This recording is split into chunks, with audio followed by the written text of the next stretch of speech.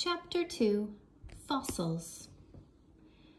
When people find dinosaur bones today, they aren't really finding unchanged bones. They're finding fossils. Fossils. Sometimes a dinosaur died near a stream or river. If the stream or river overflowed, the dinosaur's body would be covered by mud and sand. Over millions of years, the mud and sand turned into solid rock, and the dinosaur's skeleton was still inside. Fossils are any traces of life from a long ago age. T-Rex fossil found in Montana.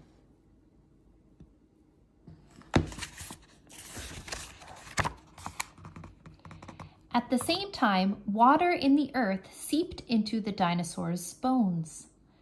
Minerals in the water turned the bones to stone too. So a dinosaur fossil is really a rock that used to be a bone buried inside another rock that used to be some mud and sand. Minerals are natural substances in the earth that do not come from plants or animals. This is a reconstruction of a dinosaur's body that was found in an ancient lake bed. Fossils can tell us a lot about dinosaurs. Fossil teeth can tell us the kind of food a dinosaur might have eaten. Flat teeth are good for chopping up plants. Sharp, pointed teeth are good for ripping flesh. Fossil leg bones can tell us how a dinosaur might have walked. Long leg bones are good for fast running. Short, thick leg bones mean the dinosaur probably moved slowly. Footprint fossils can help us guess how much a dinosaur weighed. Deep footprints mean the dinosaur who made them must have been very heavy. Shallow footprints mean the dinosaur must have been a lightweight.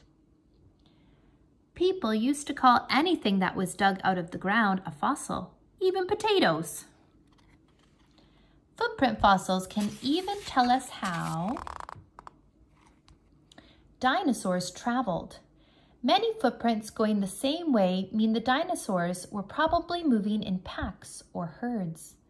Big footprints beside little footprints mean the dinosaurs may have been traveling with their families. Almost everything that we know about dinosaurs, we know from fossils. But fossils can only give us clues about dinosaurs and the age of reptiles. We have to use our imaginations to picture how these amazing creatures really looked, how they lived, and how they died. Sets of dinosaur footprints going the same way like these are called trackways.